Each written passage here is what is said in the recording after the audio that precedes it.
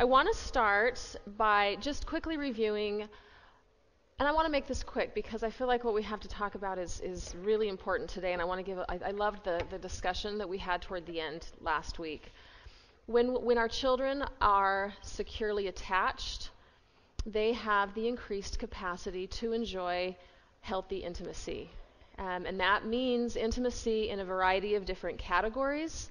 Beginning in childhood, they learn that they reach for others when they feel stressed or anxious. That is what secure attachment looks like. And as they learn to do that in the context of the relationships with their parents, first of all, it transitions over into their ability to do so in relationships with friends, and then into the adolescent years as they're exploring dating relationships. And then, of course, if it goes well, they have an increased capacity to look for others that can treat them with love and respect, and then become securely attached to an intimate marriage partner. That's sort of the path that we all hope to take. So as we come to a place where we enjoy healthy intimacy, it kind of depends on where you look, but there are a lot of different categories of healthy intimacy. But you could break it down into emotional intimacy, intellectual intimacy, spiritual intimacy, physical intimacy, which is sort of non-sexual touch, and then, of course, sexual intimacy. And since today and what we're talking about is kind of in the realm of addiction and around sexuality, I wanted to start by defining what that is, what healthy sexual intimacy is. So I'll just go ahead and read this. Okay, so healthy sexuality is most easily and sensitively understood as a fully embodied expression of a deep, loving connection between two individuals that is protected by boundaries of exclusivity and is an enhancement of emotional and spiritual intimacy. And I work a lot, I think I mentioned before, I work a lot with adolescents. And we talk a lot about these paths coming together.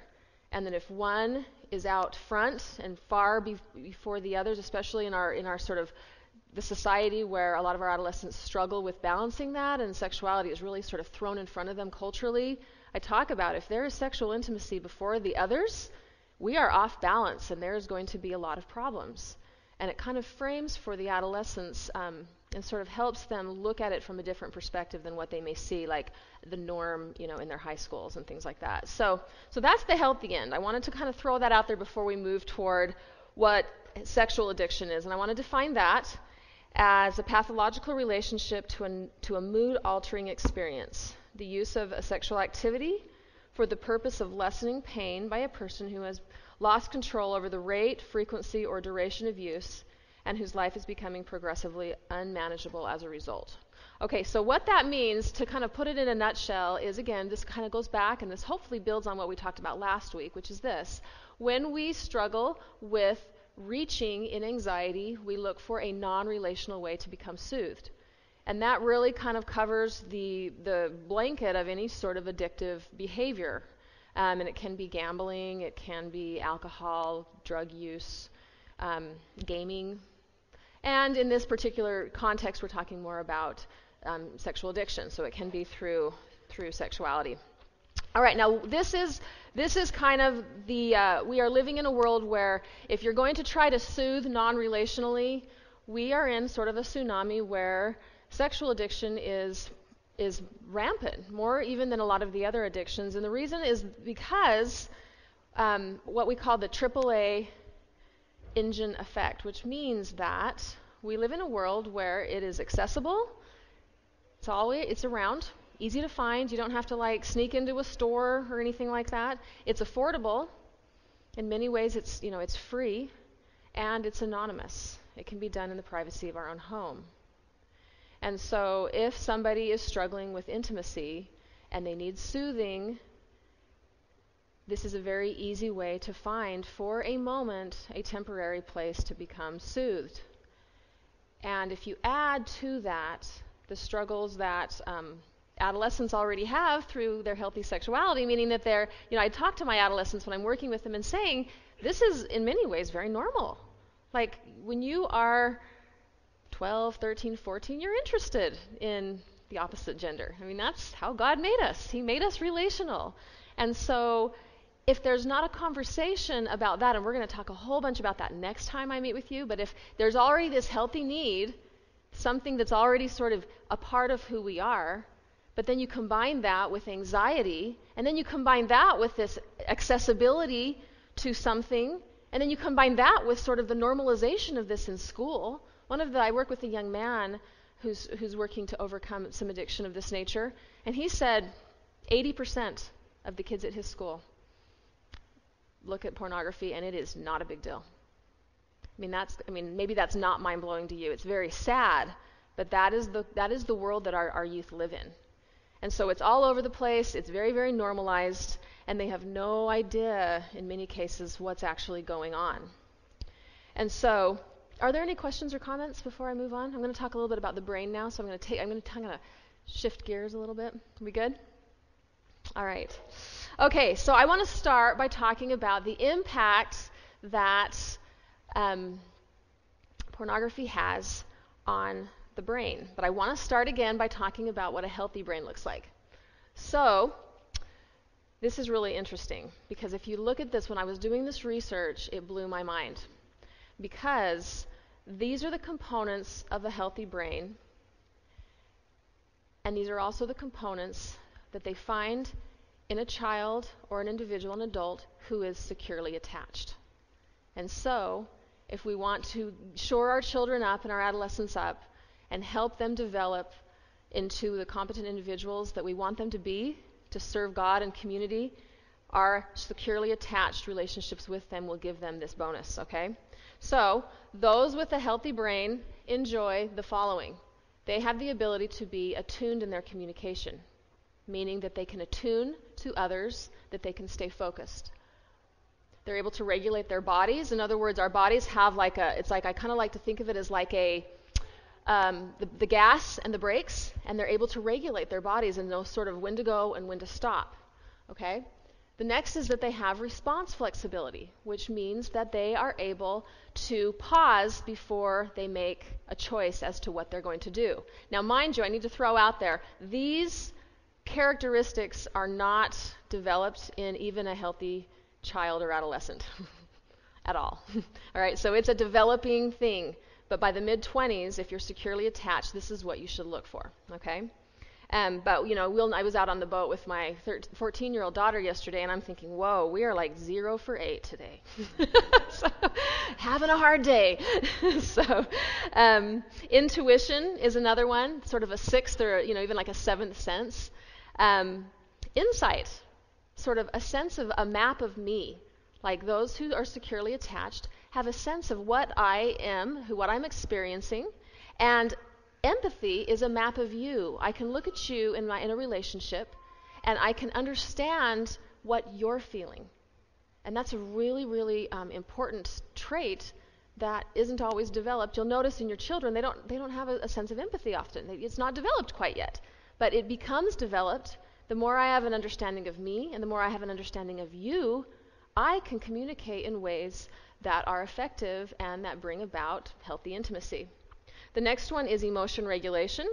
It's sort of, we all kind of have ups and downs. We don't really want to live in a flatline world, right? We want to feel happy and joyful, and we want to be able to transition in a comfortable way that doesn't, so that we're not always like, whoa, too overwhelmed emotionally, but also that when we're sad, we can sort of bring ourselves up. All right, the next one is fear modulation, that when we feel fear, it doesn't overwhelm us. And then the final one is morality. So when our brains are healthy, and when our brains and when we have healthy attached relationships, this is what we can kind of look for. And when I work with my youth, and when I work with those who are sort of in recovery, I pay attention to where they are in these areas. Because oftentimes when I start first visiting with them, I can tell very easily that we're not there. All right? So I'm going to move on to what happens in the brain through addiction. So let's move on. And so malfunctions of the porn-sick brain, and this is really, really an interesting picture. What it shows is, so just to give you just a little bit of a sense of what's going on in the neurobiology of addiction, when we are exposed to a chemical, and specifically in pornography, the chemical, it's called dopamine, and it floods the brain at huge rates, and it eventually begins to eat into the brain.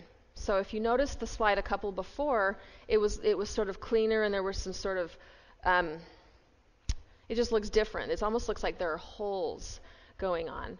When one exposes themselves to pornography, it has an incredibly powerful impact. The way I like to think of it is, if you think of taking drugs, like street drugs, you are imposing into your body a chemical, obviously, right? The thing that's very interesting about pornography is it's almost like we have an inner drug dealer. And when we look at pornography, it is actually a drug that we can produce from inside of our bodies already that floods our brain and has a serious impact on it. The closest correlation that they find to what the brain does with pornography is cocaine. And so it looks the same. The sort of the long-term effects of pornography are the same as the impact of one who has a long-term addiction to cocaine. All right, I know that's a real downer. I will say, just to sort of throw in there, to offer some hope and healing, the brain has characteristics of plasticity, which means that it can be healed. All right, because often I've said that before, and I have people coming up who, know or love people that have struggled with an addiction of this nature, and there's like a lot of hopelessness, like I've damaged my brain, or he or she have damaged their brain. It can be healed. By the grace of God, the brain can be healed. It is not an easy process, and it is not a fast process, but it is one that it can happen. So when one struggles with this sort of addiction, this is what they experience. They have an inability to connect emotionally with themselves and with others. They struggle with attention span issues. They are very impulsive. In other words, they have intention to do something, but when something clicks and they go into sort of an alter state, they're very, very quick to move, and they don't think about the consequences. All right? They struggle with organization. They struggle with judgment. They lack empathy and insight, meaning they don't have a clear sense of even who they are and what they're feeling, and then they struggle with what you are and what you're feeling, and they don't have sort of forward-thinking skills. The research has shown that one who struggles with addiction looks a lot like one who has a brain injury to the frontal lobe, because the part of the brain that is responsible for healthy attachment, secure attachment, and the healthy brain is the prefrontal cortex. It's right behind the forehead. And that is what develops into the teens, and through mid-20s is when the prefrontal cortex is fully developed. And when one struggles with these things, the prefrontal cortex does not develop well at all. It's not even actually very well connected to the part of the brain, the middle brain, which is the limbic system. So you have the brain stem here. The limbic system is the emotion center of the brain, and the prefrontal cortex is right here. It's like if this was me. This would be my forehead, okay? All right. Now, as children are developing, what happens is this stays down, and slowly but surely, as time goes by and they have securely attached relationships, the feeling brain and the thinking brain begin to form so there's like neurons stick together like this, and they combine so that whatever you're thinking or feeling is filtered through what you're thinking, and you're able to sort of process, this is what I'm feeling, and you're able to have this capacity to stop and reason and think and feel, and it goes through the part of the brain that is the thinking portion of the brain. Okay? All right, now when a brain injury happens, this front part is compromised, in many ways completely. When there's no secure attachment, the child is so anxious that this part of the brain actually separates. And if you listen to, there's a great scholar by the name of Dan Siegel who speaks often of this. He refers to this as flipping your lid. We've all done it. When we lose our patience and we are mad and angry, our lid flips. The feeling brain and the thinking brain stop talking to each other. All right, and I've talked to my kids about this, and I've started to realize, I've flipped my lid. Or he's flipped his lid, or she's flipped her lid. We don't have conflict resolution in our family when it is apparent that our lids are flipped. All right, that's why sometimes we just need a minute. And that minute, what happens in that minute is the thinking brain re-engages with the feeling brain, and we're able to engage again in repair. So we can get back to our batting average, our 33% good enough parenting, right? All right. So what that means then is when there are struggles with addiction, these two parts of the brain just don't talk to each other because there's such an erosion in the front part of the brain, in the prefrontal cortex. All right? That's a lot to kind of take in. I know that little science lesson here. Is there anybody that would like to have any questions? Questions and responses? Because I don't know that I could make an answer, but I can sure try. Or I can move on. Yes? Is this true for any addicted brain? Yes. Not just pornography? Yeah, I think pornography is a little bit, my understanding, I should say, is that because of the intensity of the chemicals that are involved in a pornography addiction, it's probably to some degree more salient. But yeah, it's true of really any addiction. As a matter of fact, they have found, and it's kind of a circular thing, those who struggle with ADHD look like it's almost like you don't know which is which. When I see somebody who struggles with ADHD, oftentimes they struggle also with sexual addiction because they look the very same. And often, and that's not to say it always is the case. I'm not oversimplifying it all. But what it's doing is it's basically saying it has the same impact. They look the same, and it's hard to know, if one led to the other or the other led to the, it's really, really tricky. Does that kind of answer your question? And so these symptoms right. are not necessarily diagnostic of an addiction. It could be diagnostic of attachment issues, ADD, attachment issues, trauma. It's just basically saying that the prefrontal cortex, the part of the brain that develops, that gives us our ability to have insight, empathy, all of those things from the previous slide, those things are developing well when we have secure attachment and also when our brains are not overwhelmed with dopamine. And the dopamine overwhelm is what brings about these struggles. Sometimes it also can happen in severe cases of abuse or neglect. Yeah. All right. Okay, so let's just spend a few minutes talking about the addiction cycle.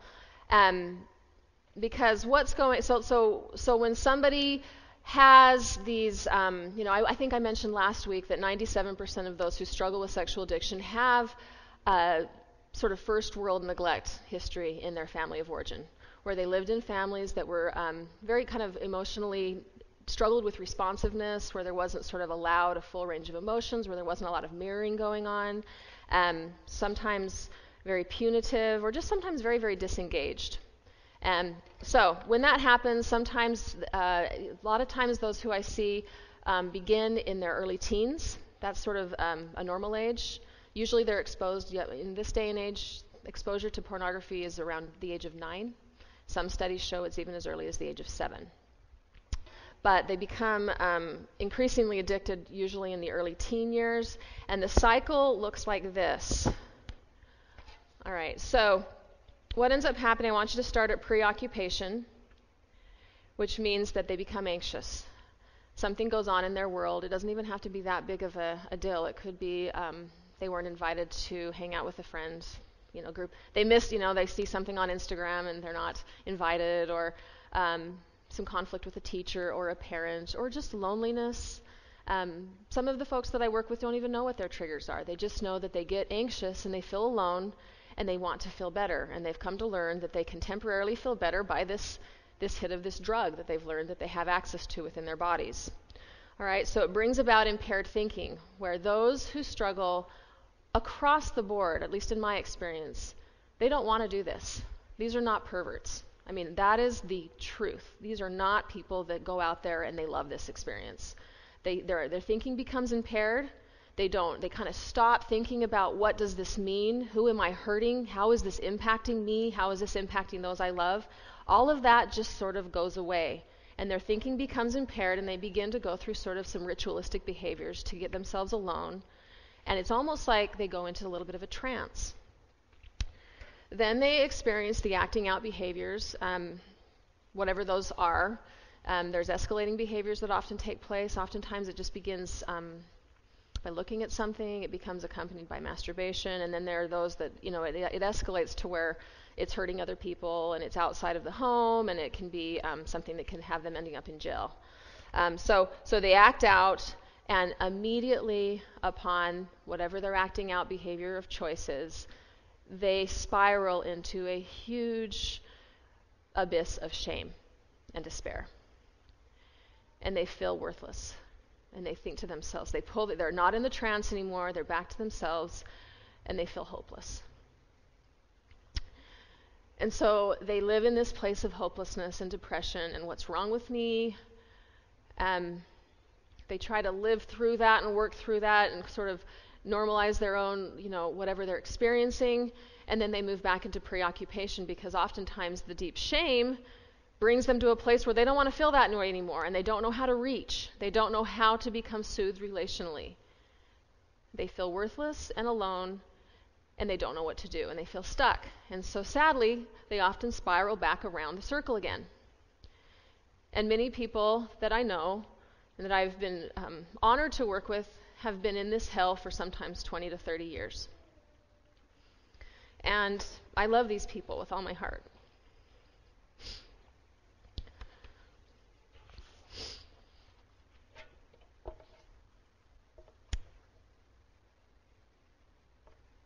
So I want to spend a minute talking to you about what they're experiencing, because I feel that we are called as a community to minister to those who struggle with this, because we all struggle. We are all broken. And we are called of God to be instruments in His hands to help wherever we can. Remember that the origin of any kind of addiction is isolation. So number one, never ever isolate one who is struggling with any kind of addiction. And because in this day and age, sort of the addiction of choice, the flavor of choice is sexual addiction, we should never ever isolate someone who is struggling with this kind of addiction. I want to spend a few minutes talking to you about some experiences that have changed my life and taught me the power of healing when we understand how devastating shame is, and kind of distinguish for you the difference between shame and guilt. And I want you to bear with me. I've taken some notes because I really, really want to get this right. So I'd like to take you back with me to a couple of places where I learned a great deal about the worth of souls. First, come with me, if you would, to a high school here in the greater Kansas City metro, where many of the kids struggled a lot. This was a very, very low socioeconomic school. And at this time, I was training to become a counselor, and I was sitting around a table running a group with 6 young women, all of whom displayed a lot of degrees of self-expression. They had tattoos and a multitude of body piercings, crazy hair, and many of them wore hoodies to cover their faces and cover their downcast eyes. As we began working together, I will admit to you, I was a little scared of them. They were a tough crowd, and they didn't act like they wanted to be there, and they looked a little bit mean and angry. But slowly, as I learned more about them, I came to love these girls very deeply. I came to not care how many mistakes they had made, or what their grades were, or how they smelled, or what they wore, or what they didn't wear. I just loved these girls. And this pure love, this love that was based on no preconditions whatsoever, drew them to me, and I saw these adolescent ice sculptures melt before my eyes as they began to feel something that many of them had never felt before, which was my pure and unconditional acceptance and love. One day I began to visit with them about choices that we make and the difference between shame and guilt when we've made a poor choice. I said to them that when we feel guilty, we realize that we have behaved in a way that is below who deep down inside we know that we are. We have a sense of our inner worth, our goodness, and our lovability, and we realize that our actions have not matched who we really are. And so, consequently, we feel bad, and we try to align our behavior and our relationships with our true identity. When we feel guilt or godly sorrow, as the Apostle Paul called it, we move towards others and God, and we find connection and healing. On the other hand, shame is a deep sense of our unlovability, our unworthiness, and our badness, and it's a feeling that we are not worthy of love and belonging. When we behave badly and when we feel shame, we do not move towards others, but we see our actions rather as proof of our worthlessness. When we feel shame, we move away from connection with others, and we live in a place of loneliness and suffering.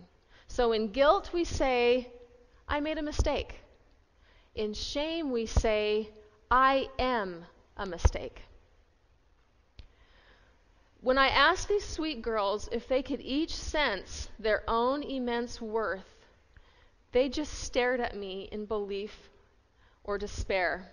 Obviously, shame was all too familiar to them. I looked into their eyes and I said, girls, you are worthy of love. That came with your birth into this world. I don't know how you came to feel worthless or not good enough for love, but you have my love, and I accept you just because you are you. Tears streamed down all of their faces as I taught them this truth. Since I was in a public school setting, sadly, I could not articulate that I was only communicating to them God's own truth. However, I hope that as they looked into my eyes, as I told them of their own worth, and I told them that it was not connected to anything that they had done, but just because they were who they were, I was hopefully acting as a window through which they could begin to see God's love for them. Now, I want to take you to a second place that also changed my life forever. This time, I was in the basement of an old, rundown, non-denominational church at an Alcoholics Anonymous meeting. I'm also enrolled in a graduate studies class on addiction. And in this small group this week, there was a gentleman who was there for the first time. So when somebody comes to an Alcoholics Anonymous meeting for the first time, the protocol is that at least one other member shares their journey of recovery with the new member to offer some support and hope and healing. So one man, an older, gruff, life-hardened gentleman, testified of his fight and how he was able to finally overcome his demon by drawing upon the power of God and community, which eventually was in the process of saving his body, had saved his marriage, and was helping him save other sacred relationships in his life. He spoke with humility, with a deep passion to help others, and most importantly, I noticed that this man spoke with a sense of his own deep worthiness of God's love for him despite his brokenness. His own sense of worth led him to feel guilt or godly sorrow about how his actions had impacted him and others, and it moved him to move towards God and minister towards others to help them find hope and meaning and eventually healing. So as this meeting came to a close, I was invited to stand in a circle and hold hands with these new, noble friends of mine and listen as one of the members offered prayer to God in gratitude and thanksgiving for his loving kindness on them in their various places of struggle. I have never felt the stronger presence of God in any moment in my life than I did with this group of people leaning upon God as he honored him as a source of hope and healing. Surely this man taught me that God loves broken things.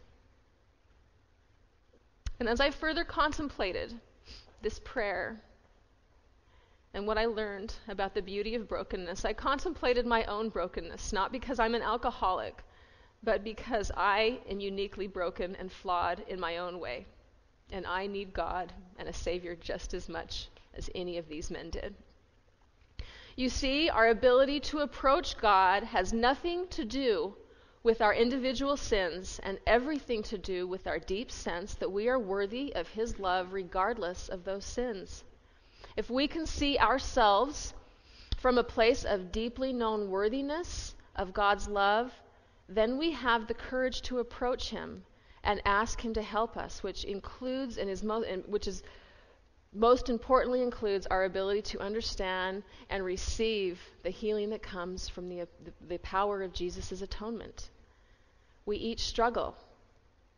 We each need the loving arms of a father or a mother or a teacher or a friend or a spiritual leader to help us when we don't feel lovable or worthy, and probably especially when we don't feel lovable or worthy. And it causes me to think about myself as a mother. When I am with my children and they make a mistake, how am I responding to them? Do I communicate through my words or actions what's wrong with you? Or I will love you and you'll be worthy of my love only after you shape up? If I seem to place conditions on their worthiness to receive my love, I am setting my children up to start to feel shame, to struggle, and to eventually begin to hide from me, from others, and eventually from God himself. If I am shaming my loved ones, I need to always remember that shame is highly correlated with addiction, depression, eating disorders, violence, bullying, and aggression. And the miracle of this concept is that guilt is inversely correlated with each of these things. So if I have the capacity to sit with my children and to love them and help them feel guilt or that godly sorrow that I keep referring back to, if I help them feel this as they're making these choices while also wrapping them in the blanket of God's innate worthiness of each of us, then I am leading them back into God's arms every day of my life with them. And this is true of all of our relationships. In any other formal or informal capacity where we have influence over the fragile lives of any others in our circles, and we all have influence over people in our world, I just want us to think about being really careful about using that word worthiness. Because our worth is never on the line in God's eyes. We might pass through valleys of personal struggle, but this is a state. This is something that is temporary. Our worthiness is an inborn trait, something that endures for eternity. So to close with you today, I want to take you to one final gathering. And in this short narrative, we can join our first parents, Adam and Eve, who had partaken of the forbidden fruit, and they chose to hide. So if we look at Genesis chapter 3, verses 8 and 9, we read, "And they heard the voice of the Lord God walking in the garden in the cool of the day. And Adam and his wife hid themselves in the presence of the Lord God amongst the trees of the garden. And the Lord God called unto Adam and said unto him, Where art thou?" I've often thought about this phrase. Why does God ask them where they are? We know God knows where they are. I believe that God is reaching out to them to help them see that he always wants his beloved children to draw near to him, even in moments when they may wish to hide in shame. Just as he wanted Adam and Eve to stay near him, in like manner, no matter what we're struggling with, he wants us to stay near to him too, so that we might partake of the blessings that come through him to us because of his divine plan for each of us. I have come to feel deeply that no matter where each of us are in our own journeys back to God, we are doing the best that we can. I have also come to see that when I have the chance to be near one who is struggling and facing shame and fear, and in this case, one who is facing addiction that may seem hopeless, that my kindness, my love, and my acceptance will lead them back to repentance, forgiveness, and healing, and the sure knowledge of God's love every single time, more quickly than any kind of shaming, judgment, criticism, or alienation. So it is my hope that we all, here in this room today, can be a window through which others may feel of God's unconditional love, and that through each of us, others can come to know that the worth of their souls is great, even infinite, in the sight of God. And I share these things in our Lord's name. Amen.